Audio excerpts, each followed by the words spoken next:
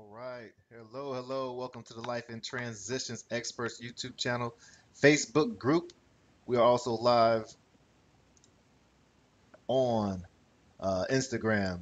Would love for you to hit the like and subscribe to follow us for hopefully helpful content for you. I'm Courtney Rollins. I am the host and operator of Estate Pro Service. Well, the host of Life and Transitions Experts channel, and also the operator and owner of Estate Pro Service LLC, where we help families really make the probate process and estate planning easier, all while solving problems and create income and wealth primarily through real estate.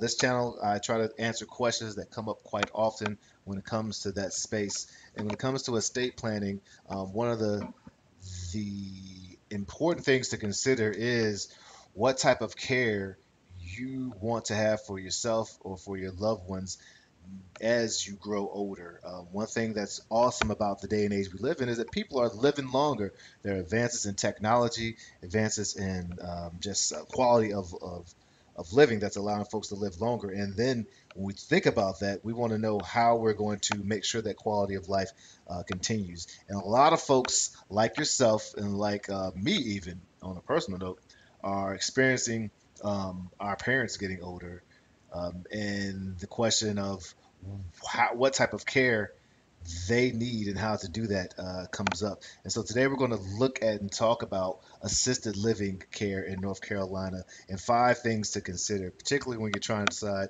should you keep for yourself in-home care, or should you do another route where you actually go to an assisted living space or facility. So let's look at some of these things and see if we can get down to it and provide some clarity for ourselves. So number one, the first thing you want to think about is the level of professional care and support that you may need or a loved one may needs.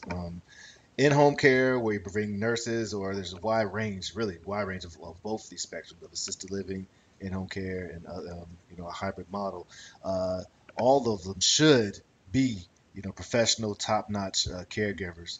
When you are actually in an assisted living space, quite often that care is around the clock assistance. When it is in home care, unless you have someone specifically living there with you, it can be a certain amount of time, certain amount of hours. So depending on your loved one or your senior's needs or the level of attention they need, maybe something you think about when it comes to whether or not to go to an assisted living space or provide some other type of care.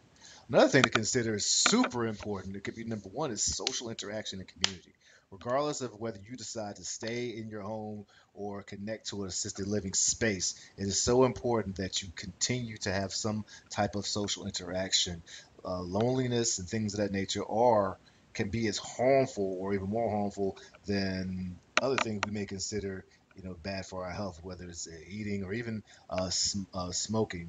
Loneliness and low levels of social interaction can be directly correlated with lowered levels of health.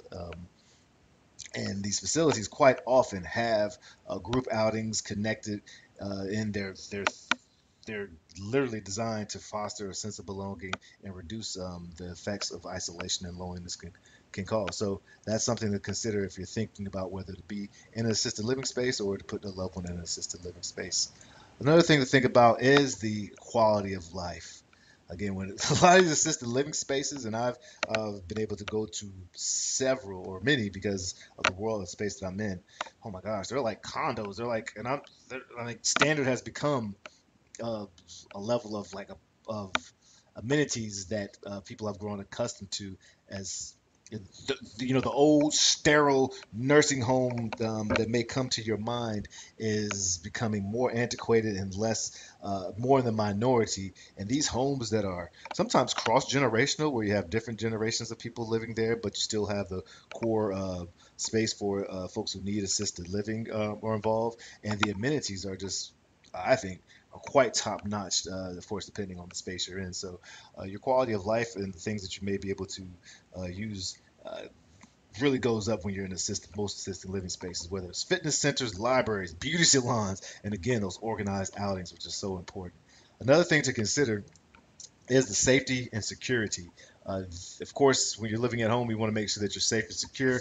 And an assisted living space is going to have that safety in mind, design, whether it's a large facility or even a small one, making sure that the entrances are secure, make sure that there's a ability to communicate with loved ones, that staff are super responsive. Those are all a part of the structure of many of these spaces. So that's something to consider. Then, of course, is always the finances. Paying for assisted living is expensive. When you compare it to in-home care, it actually can be comparable, or sometimes in-home care maybe even more when you count the if you're doing it hourly or if you're doing it by a chunk. Sometimes in-home care could be even more expensive to assisted living, but that still doesn't make assisted living something that's inexpensive. So right now, while whatever age you are in, whatever level of care you need, it would be very important for you to go ahead and think about and how you're going to support your needs as you get older, or again your loved ones' needs. And final consideration is I mean, the finances is something, of course, we need to consider. A lot of folks find themselves in the space where they need to come up with money very quickly for their parent or for their loved one because of some health issue that has come up in the rise.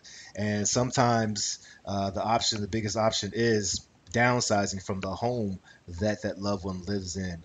If you need an option for selling your home or any other option of finding placement, finding a financial plan, connecting with some estate professionals so you can secure that legacy and make sure that you have the funds for that assisted living or that support you need, feel free to reach out to me. Would love to speak to you, see how we can help. I am a senior transition specialist along with a probate specialist, and would love to talk to you about how we can help you or your family.